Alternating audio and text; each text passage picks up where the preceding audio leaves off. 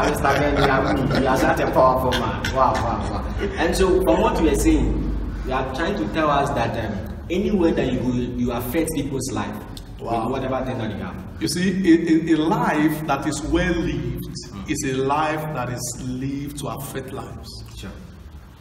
Now, Jesus speaking the other day, said that a man's life does not consist in the abundance of the things he possesses. Now, what that means is that the measure of your life is not calculated. It's not a function of the money in your bank account. The measure of your life is a function and is measured by the impact your life has made in the life of others. Sure. So that is my motivation. That's why everywhere I go, I try to lay a mark. I try to impact people, and I try to make the life of people better than I met them. You know, the question is in this life is people will always remember you for the problems you solve or the problems you created.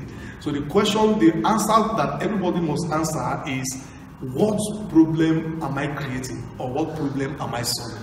You know, so that's my motivation. Whenever I get into anywhere, I try to solve problem. I try to solve people's problem, and people will respect you and value you by how much you love them and try to solve their problem. Wow, wow, wow. Mr. Ben, it is very powerful. It is very powerful. We want to go for a short break.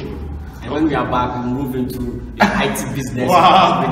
So, ladies and gentlemen, stay still and we'll come right back. All right.